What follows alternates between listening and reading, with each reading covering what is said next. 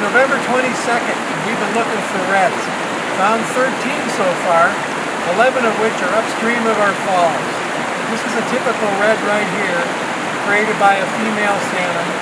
You can see how she's moved the gravels from upstream, downstream with the assistance of the current. The eggs are deposited right about here, probably between 2,000 and 3,000 of them.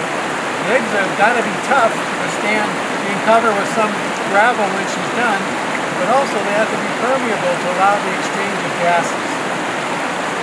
If we figure there's been 13 reds that we've seen so far, a conservative assumption would be we probably have at least 50 over the length of our creek.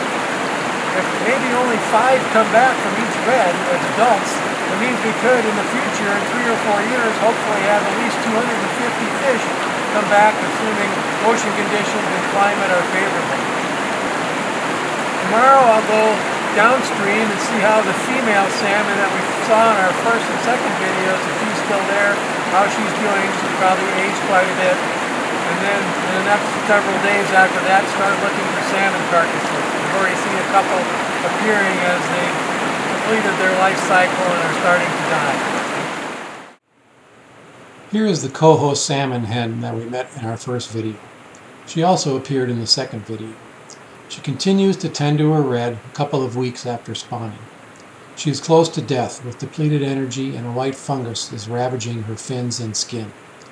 Despite this, she watches over her 2,000 to 3,000 eggs. Somehow she knows to gently beat the water to force it down onto the eggs to oxygenate them. She will die soon, and her carcass will drift downstream a little, which will be the focus of our last segment as we search upstream of the falls for other carcasses in the next week or so. It's been several weeks since our last video. I'm upstream of the falls that we videoed several weeks ago, and so these fish have made it. And today I'm going to talk about salmon carcasses. So these are the fish that migrated upstream. Hopefully they spawned with a mate, and subsequently they died. This is a fairly good-sized coho male. You can tell by the hooked jaw here at his nose. And I think Winston Churchill said it best when the British had routed the Germans at El Alamein, and he said, you know, this isn't the end, it's not even the beginning of the end, but perhaps it's the end of the beginning. And I think that's an apt quote here, because as I try to explain here in a little bit, these carcasses will have a long-lasting impact on the environment around us in this near area here. Salmon carcasses are very important, both for within the water and just within the riparian zone itself. And it starts with the aquatic insects that are in the water here. They'll scavenge this carcass, and I've seen caddisfly larvae completely enveloping a coho carcass like this male here. And he's been dead for a little while, not very long, even though he's pretty coated in slime. And that's important because these aquatic insects will then be eaten by the cutthroat trout and the coho fry and the steelhead fry that are in the creek. It also just as important as feeding the riverine food chain, we've got mammal scavengers that will also predate or scavenge these carcasses. For example, we've seen squirrels, weasels, bobcats, and even bears come and take these carcasses, so they perform a vital function to help sustain our wildlife here.